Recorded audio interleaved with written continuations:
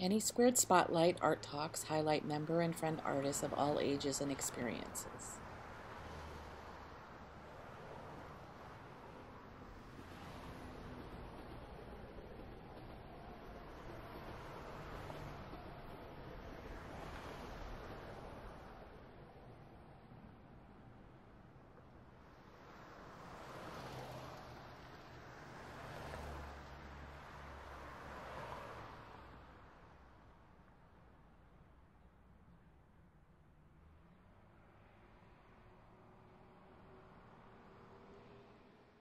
Audience member.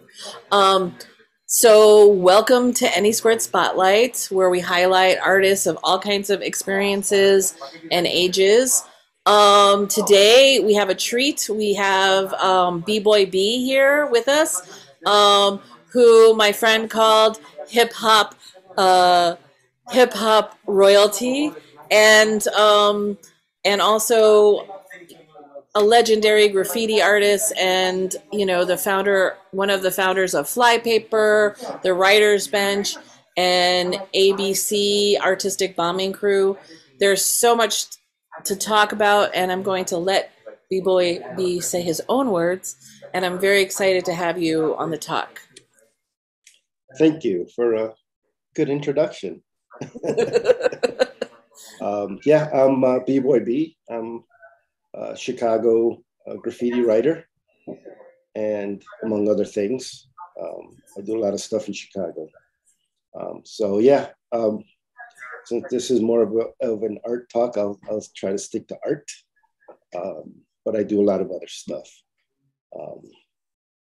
So I don't know, should I just get going into the slideshow? You can get going into the slideshow. I mean, okay. I would like to hear a little bit about why you became an artist.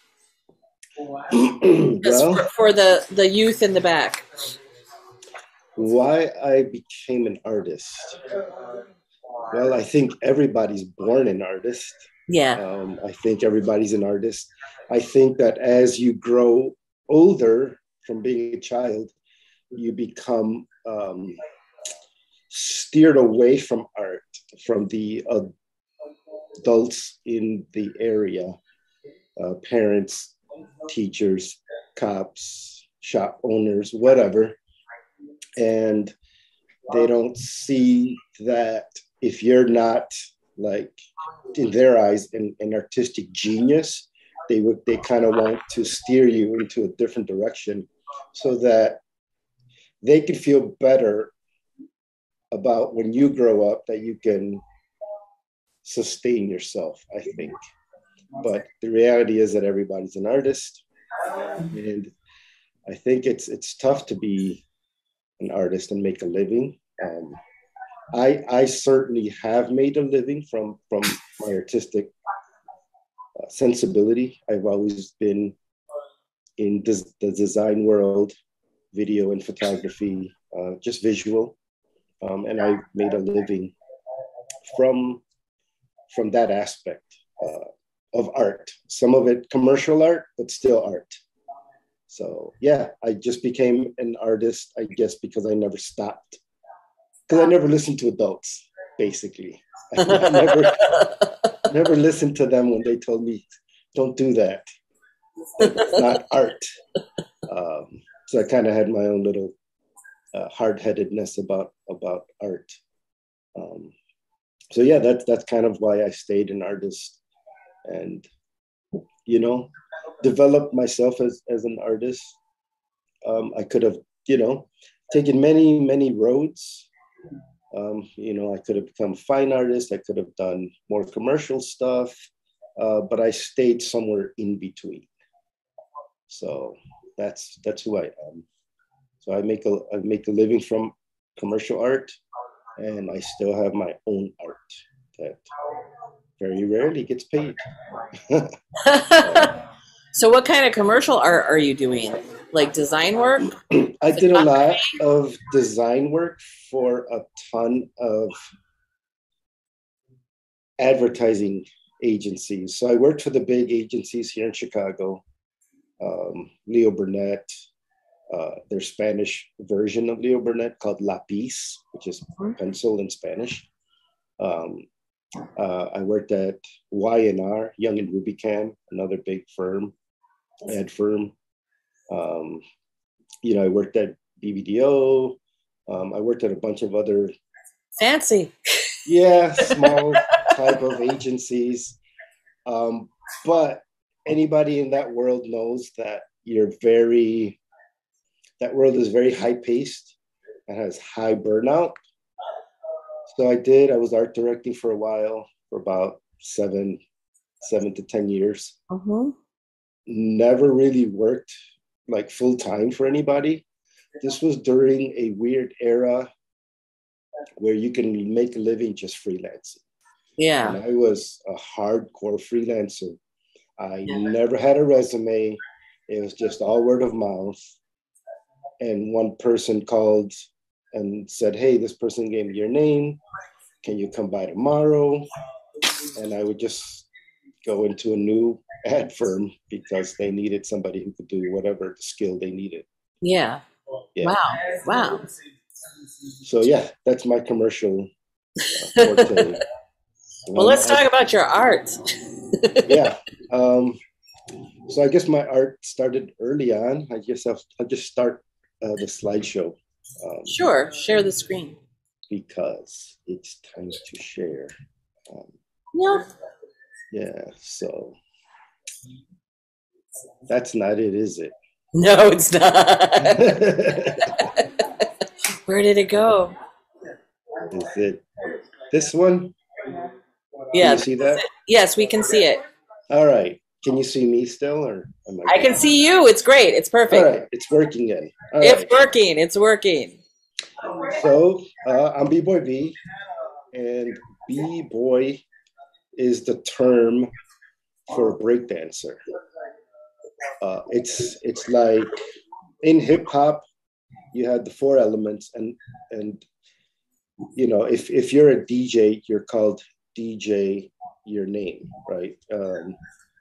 So this is kind of the same thing. If you're a breaker, you put the predecessor, the pre-name, B-boy, and then your name.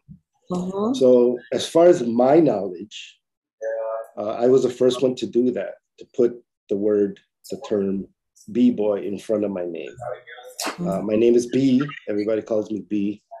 And so I put B-boy in front of it. So it's B-boy B. So if I was a DJ, I would have been DJ B. So that's where my name comes from hip hop. And I got into hip hop pretty early on. And yeah, so I'll just go down. So I'm a pretty well-rounded artist as far as art is concerned. But I grew up in Logan Square. I do graffiti and art. And I guess I've been called a pioneer writer enough to put it down on paper now, digital paper. I started out breakdancing, and then I got into graffiti, modern day graffiti. So I'm a breaker and a b-boy.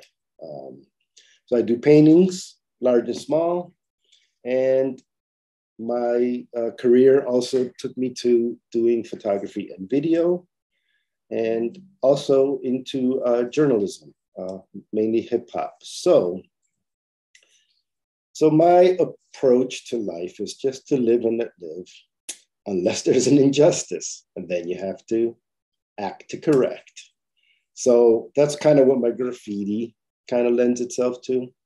So I've been doing graffiti since I noticed that there was differences in types of fonts and alphabets. So I grew up Mexican, and my alphabet, the first one I learned was a letter off.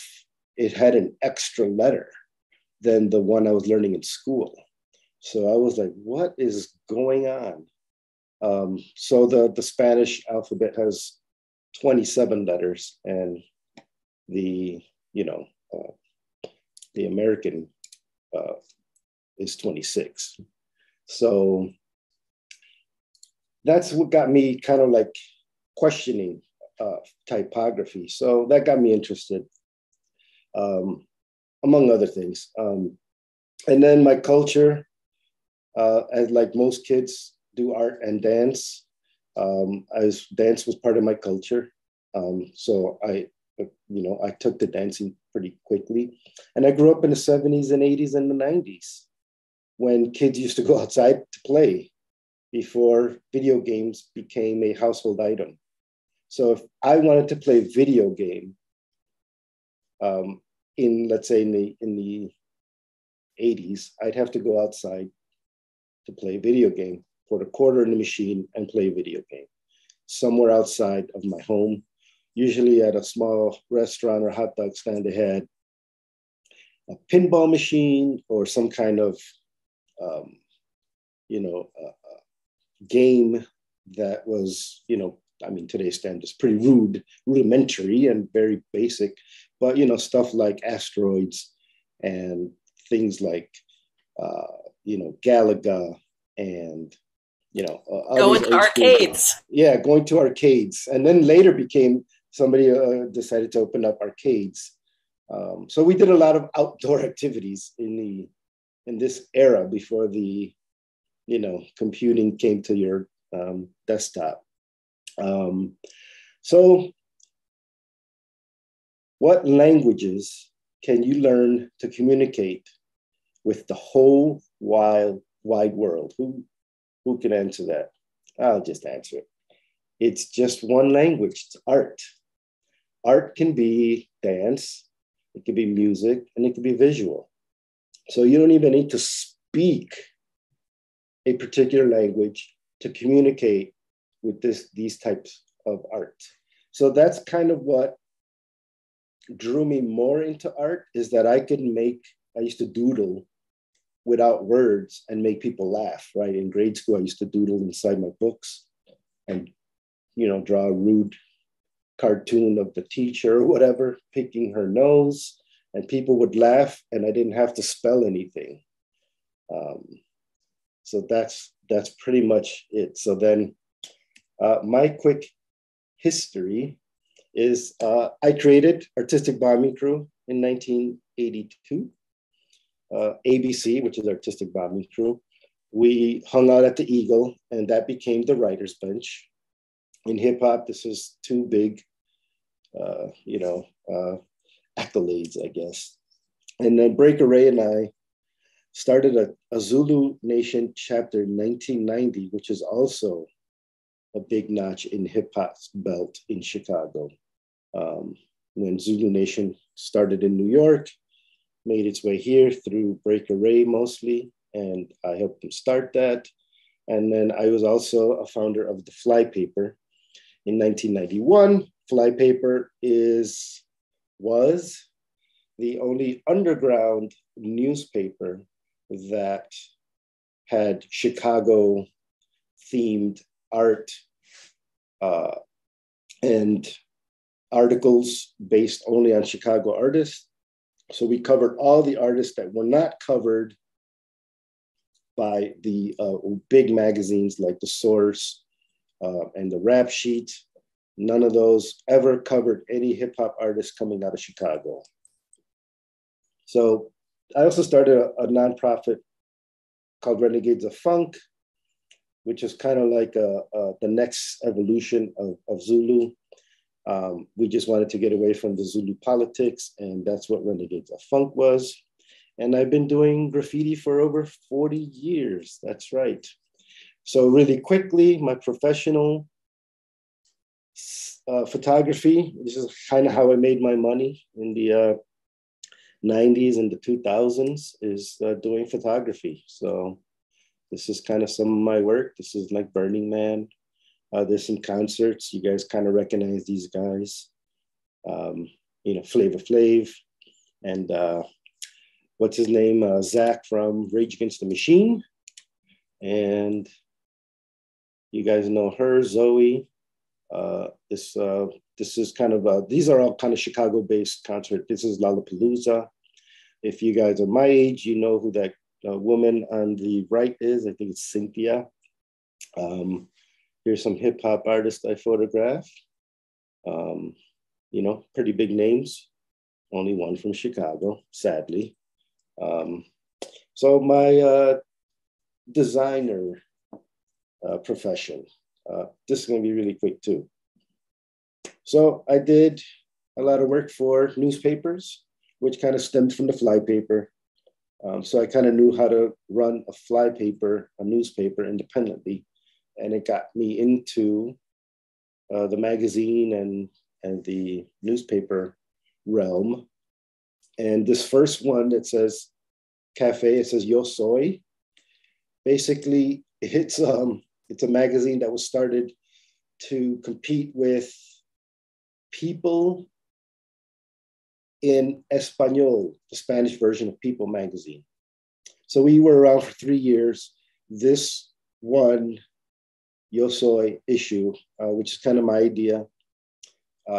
In Spanish, it has a double connotation. It means I am, but it's also the green issue. So that's what the soy is, the soybeans, soy products. And basically, the next page, the whole issue was printed on recycled paper. So there's a lot of things that I thought of that, that went into this. But anyway, long story short, Cafe Magazine, I was the art director. We won second place between, I don't know who was first. It was either Time or Newsweek, first place. Second place was Cafe Magazine, which is our magazine. I was one of the partners. And then third place was either Time or Newsweek. So pretty quickly, we catapulted to the top, but we had some financial problems and the magazine only folded up about 3 years later. And I worked at different newspapers across the city, and I did a lot of photography work. The yellow one with all the t-shirt, all the shirts, the soccer shirts, I went to a store and I bought about $1,000 worth of shirts, and I shaped them in the shape of Africa, and I photographed them. Thank you. I photographed them, and then I had to make sure that I quickly returned them because we didn't have a budget for that. But that was a cover. It was the World Cup, and these were the teams in it, and the World Cup was happening in Africa, so that's what that cover is about. So I did the photography for that. I did the soy photography. I did the natural beauty photography. I did not do the Baghdad tank looking at you photography, but I did the design work. I did the design work on all of these, and then the photography work on all of them except Baghdad. So all of those are my photographs. And I worked for the Red Eye, and you can see I had influence with the Red Eye because I brought in graffiti, I brought in rap, gaming. So there's a lot of influence that I brought along to corporate world. So here's some of my other photography. People don't normally see this, but I'm a professional photographer. I did some cool things, like the first image on the top left it looks like the guy on the left is floating. I just asked him to jump up, but pretend he's still on the floor, standing still. So it looks like he's floating, so to make it look like it's a haunted kind of photograph. And then the same thing with the guy next to him. I told him, please lean as much as you can. I'll take the picture when you're about to step. And we took a series of photographs, but I got him leaning. So I do a lot of stuff like that. The girl wearing a rug as a shirt. There's some nice, dog photography, pet photography. I did some fashion stuff on the bottom. There's a guy you might recognize, Diego Luna, on the bottom corner. So yeah, I've done a lot of photography. And this is what we're all here for, my unpaid passion for graffiti. So let's first define graffiti. Dictionary.com says graffiti is writing or drawing scribbled, scratched, or sprayed illicitly on a wall or other surfaces in public place. So the key word there is illicitly. So I guess the question is, when does graffiti become art? So I've had this debate throughout the years, and I'll bring it to you guys here. Graffiti is art. There's no question about that. So is this art? Yes. It's done with spray paint. It's definitely art. So is this. Is this art? Yeah, this is pretty much art because you can see there's skill here, right? This one too, very realistic. Looks like the wall broke through. How about this? Is this art? I don't know if you have anybody in the room, but they could yell out yes or no, but this could be an argument. And I'm not just talking about what's on the wall, but also on the poles, you can see there's sticker art as well. So is this art? This is kind of like, this is where the debate starts to happen. These are just tags, and people kind of don't like this, and they don't consider this a skill. But this couple does. This is a newlywed couple, and they stood in front of a tagged wall. It's just tags, the same styles, and they took their photograph of their wedding here. So in the 70s and 80s, graffiti definitely was questionable, but the progression of graffiti is tagging. It starts with tags, hand styles, right? And this is what people say, well, this isn't art, but the reality is this does take some skill to come up with your own font and to do it over and over again to where people recognize that font. So you created a brand new font. It's yours. So to me, it's very, very artistic. The next phase quickly of graffiti is throw-ups. Throw-up is basically mostly your name, and it's big and it's done fast. So it's done quickly because you don't want to get caught. And it's that word illicit, it's illegal. It's mostly done in public so people can see it. And here it is, some throwies on a highway, and there's all kinds of throwies examples. So pieces takes time and skill. So I don't know if nobody in the audience there is, what is pieces short for? Anybody? No, nobody. Okay, it's short for masterpiece. So that's a graffiti term. Pieces I didn't know that. Ah, well, there you go. Yay, somebody learned. Learning has occurred. So that's what pieces is short for. It's masterpiece. So this is somebody's masterpiece. It's three-dimensional, it's colorful, it's big. Obviously took some time. There's a skill level of reflection, shadows, and obviously, your hand style to a different degree where it becomes three-dimensional. All right. So productions basically are the next step over pieces, burners, and crew production. So this is a burner. It's got all the elements, and that wall is covered top to bottom, left to right with paint. So there's no spot that hasn't been painted. That's a production. It's got a full background, it's got characters, and it's got typography. And most of the time it has a message, sometimes. So this is not graffiti art. And this is where in Chicago, there was a huge, huge debate when I was coming up, because this is how I learned. I learned off of these letters. It's Old English letters, and they're very stylized. They do take some effort to do. And so this does take an artistic hand. But the reason people don't find this to be art is because it's related to gangs. All of these are gang tags, but you can see there's some skill to copy an Old English font. So like I said earlier, all kids are artists. All kids are writers from the very beginning. And if you're coached or appreciated early on, you will definitely grow up to be an artist. So graffiti art is a practice skill. It takes thousands of hours to master. So this guy has some really nice three-dimensional stuff. He's got some glows going on. He's got shadows. He's got highlights, and it almost looks like it comes off the wall.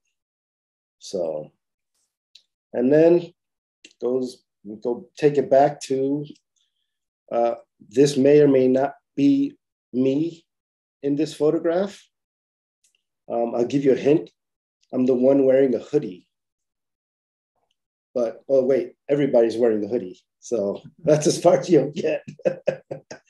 But yeah, so this is, you know, early ABC, early graffiti. I don't want to name any names in here for certain reasons. Maybe it's statute of limitations. This is 30 years ago, possibly. How many years ago, Mr. Take, was this? Probably 84 or 85. I can't. It was New Year's Eve, 1984. Okay. New Year's Eve, we went out when everybody was celebrating. And we had the bright idea that since everybody's celebrating, no one's going to be working at the station. So that's what happened. This is one of my early pieces. It's colorful. This was done. I just learned that it was on top of a, like an army place, an army facility, an armory. An armory, yeah. So this was pretty bad if we would have got caught for this. I never went back to finish. You can see that I started doing the shadow and some 3D work on this piece, but something happened and the person I was with painted the other wall. You can't see it.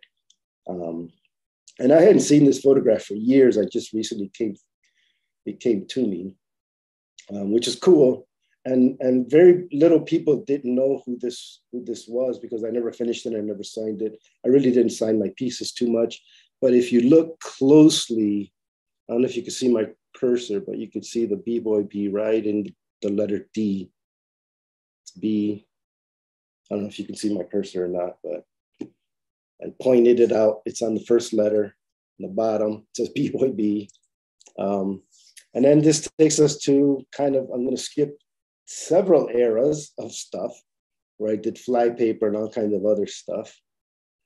This was the first production at Project Logan. So I did the typography, I did the Logan Square, and I helped out with some of the background and some of the colors. I love that production, and I love that whole set of artists that time.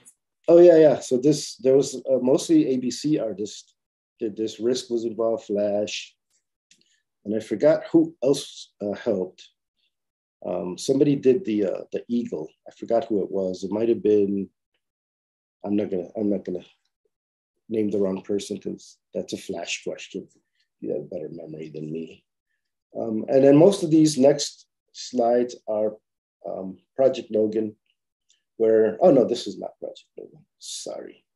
This is a Christmas themed graffiti, and I call it graffiti still because it still has typography in it. If you guys can't tell, the Christmas tree is the letter A, the letter B, and the letter C. It's stacked on top of each other. I don't know if you can see my cursor, but this is the A. Here's the B, and the bottom is the C, bottom of the tree. So that's on a garage in Logan Square. This was meeting of styles. I'm kind of not picky, so I go to meeting of styles, and wherever they want to throw me, I will paint. And they threw me really far away on the first wall. They're like, nobody wants to paint there, you paint there. And I said, yeah, I'm gonna paint there. So I painted there, came out nice, pretty clean, simple letters, simple colors. Here's another Logan Square piece. It's the ABC whale. It's spilling onto the garage, can of paint, ABC paint. Here's a 606, which I painstakingly worked on for several years to get the 606 to give artists, graffiti artists, a space to paint and to get paid and to get free paint. And yes, yeah, yeah. So this was kind of like first of its kind. And yeah, we worked painstakingly with the city. We had a bigger budget, and it came down a lot, but I also overshot it, and it came down more than what I wanted. So everybody was happy. Here's some ads I painted for a restaurant that's now gone, also in Logan Square. Yushu. Frankie Knuckles passed away. We did a piece for him on top of a rooftop of the Exit store on Fullerton and Sacramento. You have a time-lapse video of this, right? I do have a time-lapse video of this and several other pieces that I did at other events, but this was time-lapse. But the weird thing about this is that the guy who owns the store downstairs called me to complain that people from all over the world were knocking on his door and wanting to get on the roof so they could take a picture on the Frankie Knuckles wall. He's like, people were coming from Japan, they couldn't even speak English, they wanted a picture. And I let a few of them up, but it got too crazy, so I told them they couldn't go up there. So that's the power of art. Some people don't realize if you have art on your business that it could be fruitful for your business. This is one of them, you know. And then I've been doing dead eyes for like, I say 20 years. They became really popular with the, I guess, street art culture, because they're very street arty. So here's a Chicago Bears dead eye, wearing his winter jacket and gloves, holding a thing. Here's a, tequila dead eye cactus, wearing his, this was kind of like a, I think I did this for Cinco de Mayo. Pretty racist of me, but it's okay because I'm Mexican. But I do like the tequila bottle, has a dead eye on it as well. Here's what I did for Halloween. This guy was pretty big. I think it's like, I don't know, 12 or 15 feet tall. It's Project Logan. You can see the ladders there. This is a piece that I did, Dead Eye, and then the ABC Take Two piece in the photograph with the with the Band-Aid. That was my partner, Take Two. He did the piece, the background, and then I did the Dead Eye, kind of taking a picture. And that's the picture he took. So it's kind of like a throwback to when the first ABC piece that Take Two did, well, not the first piece that he did, but one of the pieces that he did in '85. We brought it back through time, through a photograph, but all through paint and art, which is kind of cool. So we could paint whatever we want. So this is also Meeting of Styles. I think it was last year, Meeting of Styles last year. This is another character with some cool colors. It's called Bomber Boy. Here's some very, very bright colors. I came into this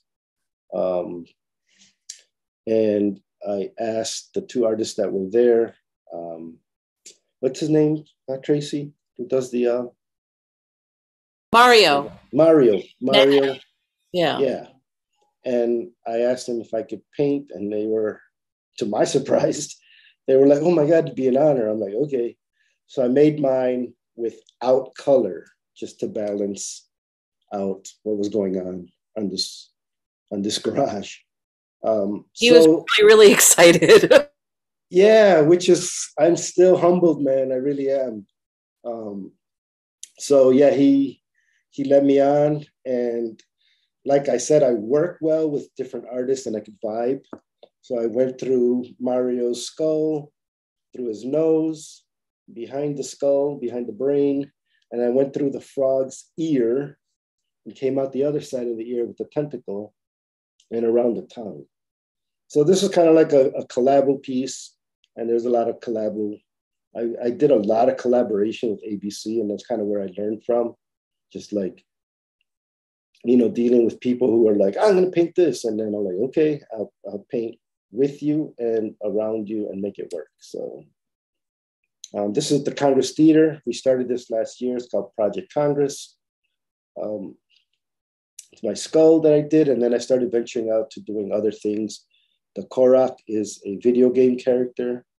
And you lift a rock and he pops out and he gives you these golden seeds. So he says, haha, you found me. So people who know that character and play video games know exactly what that is. So Project Congress, you're organizing all the artists on there and like making sure people get on there. And you change it up right now as they're like having the board outside.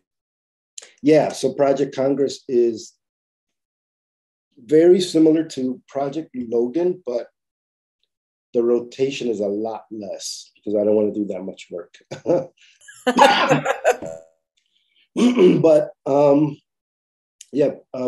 at Project Congress, I try to rotate it like 3 or 4 times a year, so every 3 or 4 months.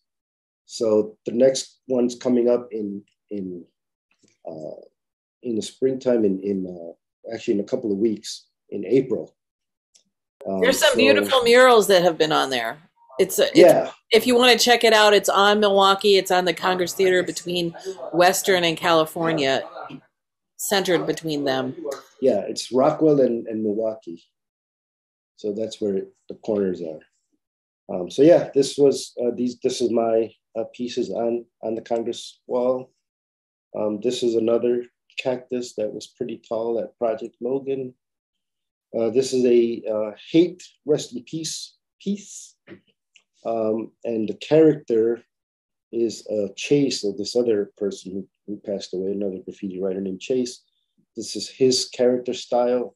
I mimicked it and put it up in honor of both of those deceased writers. So this is also on Project Logan. And then here's some, I guess, art on canvas, which I rarely do. I started doing it more because people are interested in buying pieces. Here's a piece I did at last year's State Street. Because of COVID, they kind of were like wanting to have people come and celebrate on State Street. This is one of my contributions. And then more art. I think Flash ended up with this one. And then here's one I just recently did over the winter. It's a big panel piece. It's the letter B. So it's a study of the letter B. So, and then here's another piece that I sold. People like the dead eyes, so I will continue to do them. This is way up north. I think this is on Belmont. Yeah, this is on Belmont. The little octopus, another octopus. I guess I like octopus. And then here's a kind of like I wanted to make a soft letter B. I kind of made it look like a weird rocket ship, but it's disguised as the letter B. If you run the shape around the edges of the piece, it forms the letter B. So it's a letter B in disguise as a soft, cushiony spaceship. Here's another Deadeye. This is from 2013 at Meaning of Styles. And this was recently, did this last year. The Grinch Deadeye. And then doing some computer illustration, testing out new iPad. And then, oh, this guy, we saw him already. And then this is the just pencil sketches. So you can see that I do start out on paper.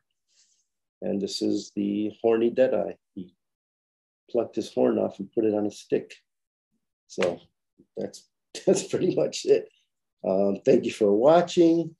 I guess I should have put my Instagram up here at some point, but I'll put it on. Yeah. you can put it on. I would greatly appreciate it. And then I guess I'll be open for Q&A. So, oh, I should have been looking at the chat. Yes, indeed. I'm kind of interested in some of your in-between phase. Like, I know what you've been doing in the last 10 years because, and I know I met you probably in the 90s in one of these kind of spaces in Logan Square or Wicker Park or around. I know that, you probably organize like parties and different events as well. Like, I did, yeah. And because like you're also an organizer, like you organize Project Logan sometimes, and you organize Project Congress, and you organize different walls. I mean, I kind of want to like understand you as an organizer and what that means to you and why you do it. Sure. So I guess I got introduced to organizing when I was at Columbia College. I had a professor who taught Latino studies at Columbia College. And he like hooked me and reeled me in because I was like, oh man, I'm interested. So I learned a lot from this class about, Latin culture that I didn't know about. And then I helped him and his organization on Division Street for many, many years. I was doing the fly paper at the same time, but I did do a political magazine for the Puerto Rican organization on Division Street. Oh, great. Yeah. So I did a lot of bus tours to Washington with them, watching movies like A Day Without a Mexican and other revolutionary films, documentaries. But I also learned a lot from that group as far as the law is concerned, like things that, Do you work with the Puerto Rican Cultural Center? I did work with the Puerto Rican Cultural Center. Yes. And I taught at their school, which used to be on North Avenue and Bell. Some of my friends taught at that school too.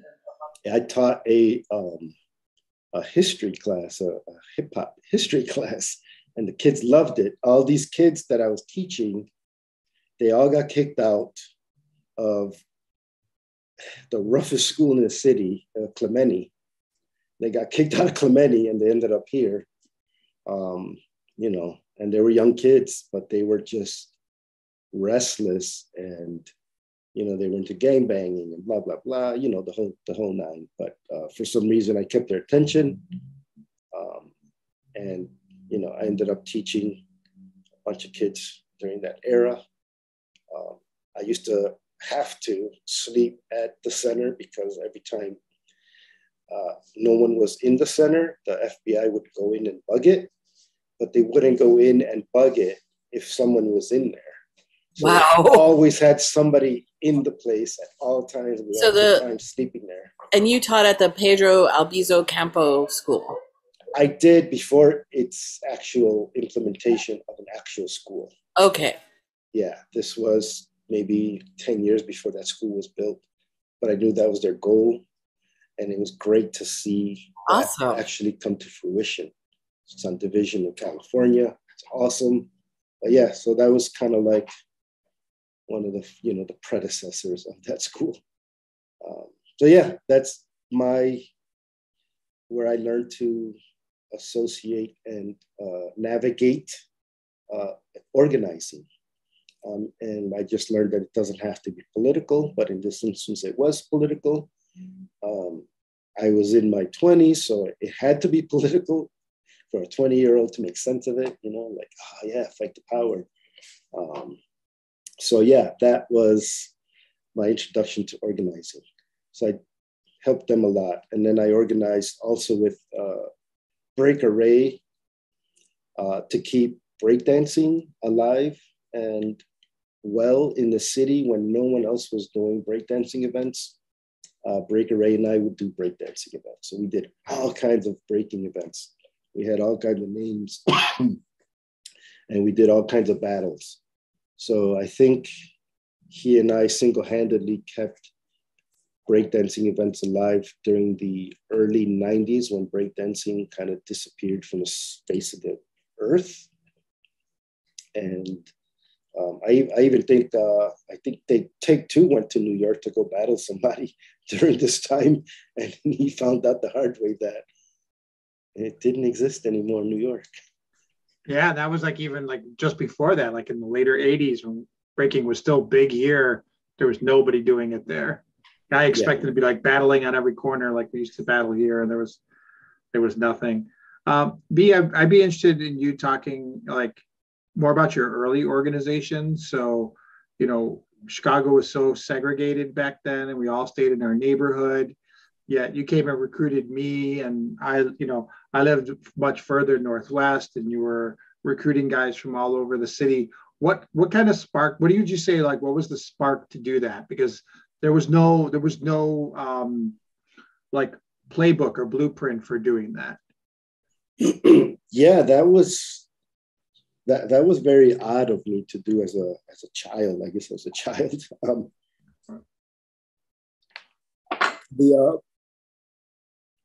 I think the driving factor of me going outside of my neighborhood, not just like Logan Square, but because even Logan Square, there was parts of Logan Square in the 80s that I couldn't even go into, which was just, 10 blocks over. I couldn't go there because there was Latin Kings there.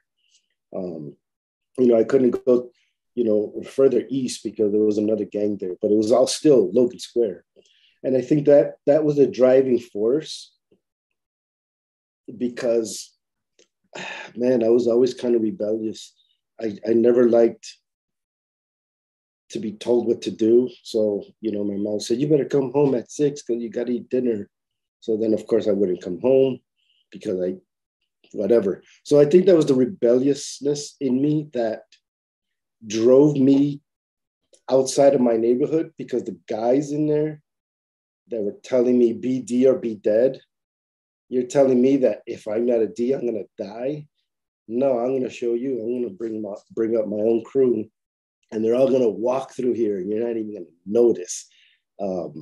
I think that was kind of like a small click in the distance in my brain, like, I can't just, recruit from my own neighborhood because that goes against my principles of it'll just be another gang, because that's what gangs are. It's a crew of your own, people that on your own block.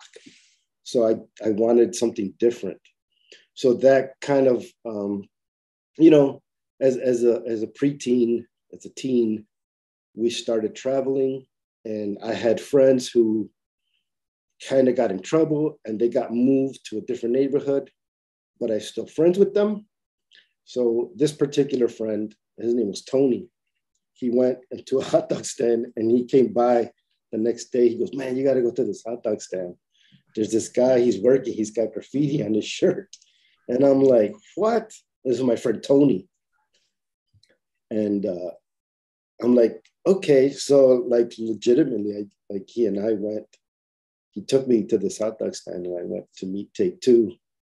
And, like, hey, you guys got to come by the Eagle and, meet the ABC crew, and you do graffiti, we do graffiti, we get along. So in that instance, that organizing, I already knew that he may have trouble because he looked like a white kid, even though he isn't 100% white, but he did look like a white kid. I think you were in Gaylord neighborhood maybe, or Royals. He was a kid. So not only did he look like a white kid, but back then I can take a look at 3 different people and tell you what neighborhood they're from or who they're associated with. Like, that's how sensitive, like, our eyes understood the gang culture. Like, I could tell that kid was a Latin King from North Avenue. Or this kid was a gangster from West Logan. Or that white guy is a Gaylord or a Royal. I can tell them apart. So I had to organize for Take Two to come. And so my friends who were Latin disciples wouldn't jump them. So I would I'd go over to the park and like, hey man, I got some friends coming over. He's not a gangbanger, but he lives over there in Gaylord. But oh, don't worry about it, B, it's all good. So that's all it took. It didn't take much, but you know, these were my peers as well. So I had to do that with, you know, Take Two. I had to do that with Trickster, who was a Black kid from the West Side who, you know, kind of would be associated with like Vice Lords. So yeah, there's that type of organizing that was kind of instilled in me from early on, I guess. So yeah, I guess I've always kind of been on a different wave. You know, there's different people. ABC had all kinds. We had crazy cats. Like scene was just crazy.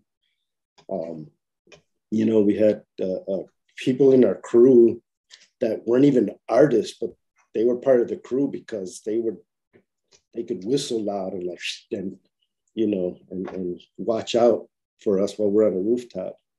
You know, like Scorpio, he didn't have any artistic ability, but he was still down with ABC. Plus, he was a little older than us, and he could fight a gangbanger. So, or at least talk his way out of it, or you know, kind of like calm them down. Yeah, and I think that was kind of, you know, unique because you would like ABC was a very multi-ethnic crew, and like, you know, the gangs were pretty like, you know, if you're there's a reason why they're the Latin disciples, right? And so you know, being able to bring in, you know, people from the West Side who are Black, people from this neighborhood that are Puerto Rican, these people are Mexican, these people are white, you know, representing all these different races. We had different genders. We had lots of young ladies in ABC. And so, you know, that was like, it was very attractive. Someone coming in, being stuck in their neighborhood and being able to join in another really dynamic group. And that was a very unique thing that I saw that BboyB was starting and then promoting other crews to do the same early on. So just wanted to say thank you for that. Thank you. Yeah, we were, you know, all kinds of levels and all kinds of races and all kinds of genders. You know, I knew we had, you know, some kids that were gay. It didn't matter to me. Mm-hmm. It was during an era where I knew they were gay. I can tell they were gay, but they would never come out as gay during that time. But, you know, we all kind of know. And it was fine. Like, I didn't care. You know, as long as they you know, they helped out ABC. But yeah, no, yeah, thank you for that. I appreciate, I never really thought about it in that aspect. But yeah, in hindsight, sure. I was a stupid little kid, slightly organizing. Uniting people. Yeah, only out of fear. Yeah, out of fear. Yeah. So didn't want to step on the gang's toes back in the day. Things are not like that anymore, which is a good thing. But, you know, also kids are not outside anymore either, which is, you know, a different thing, but into each, you know, to each their own. Each generation has their own thing. So, but yeah, so I did organize. I organized at Columbia College when I was at school. I organized a ton of parties, mostly for the same reasons like ABC, because no one else would do it for us. So no one wanted breakdancers at their bar, at their party, unless it was specifically like it's a battle for something and they were in it to make money. We were just in it to battle and to hone in our, you know, our skills. But yeah, they didn't like us if it wasn't specifically for the, you know, for the event. So yeah, that was pretty much, yeah, why I did what I did. And Breaker Ray was also a big advocate for that. You know, and like Take Two said, he went to New York in late 80s and no one was breakdancing. And it was pretty much the height of breakdancing here in Chicago. And then after that, it kind of slowly started disappearing. But, you know, Breaker Ray and I kept doing those battles. And then as, you know, as we grew older, we started doing, you know, bigger and better battles and then giving away money sometimes, you know, and prizes and things of that nature. Talking to Red Bull BC1, and I was at the table for a couple of years with them, just like the 606. I was at their table, and weirdly, I met Red Bull because Red Bull owns a soccer team, and Cafe Magazine is Latino, and they love soccer. So I met the head of the Red Bull soccer program, and I asked him about BC1, which was kind of traveling around at the time. And he goes, what do you know about breakdancing? I'm like, well, you know, you can make an appointment with this cat I know. His name is BboyB. But I slowly ended up talking to him, and I convinced him that BC1, the Battle BC1, needs to be in Chicago, specifically at the Aragon. I told him it has to be at the Aragon because it was a big battle, New York versus Chicago, that never happened because the gangbangers destroyed the place before the battle, just as the battle started. So anyway, long story short, a couple of years later, the Red Bull BC1, which is a huge event in breakdancing, came to Chicago, and I even got Breaker Ray to host it and ended up staying in Chicago for several years. But yeah, so I guess I've always done things like that. I'm like, hey, that should be here. Let me go find somebody that can maybe help me do this. So yeah, that's kind of my, you know, or organizing, for always fighting for things that I think are not fair. Yeah. Yep. That's awesome. Yes. This is why we have so much in common. Yes, Rebel Rousers. I think I met you. I was also doing a lot of organizing in the 90s. Later take. I think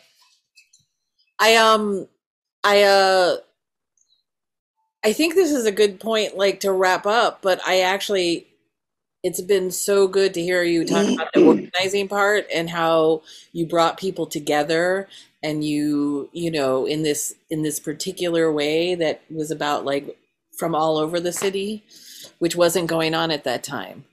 Everyone was really separate. So thank you for that. And thank you for sharing that, because people should know these things. It's history. It's actually history. We need to know the history.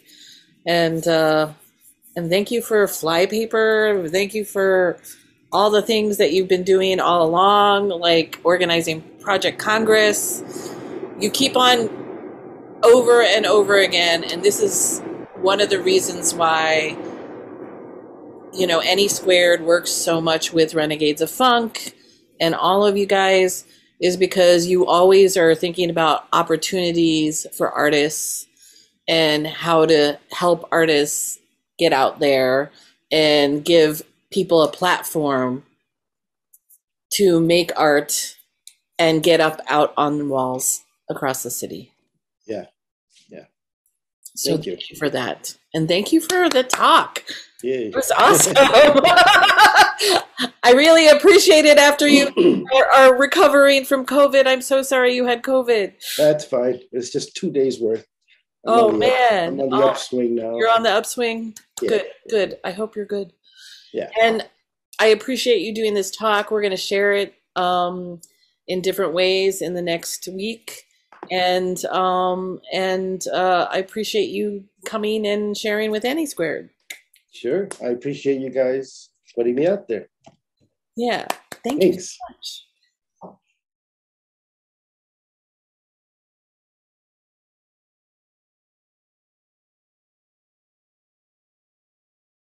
Check social media for future Zooms and future streams.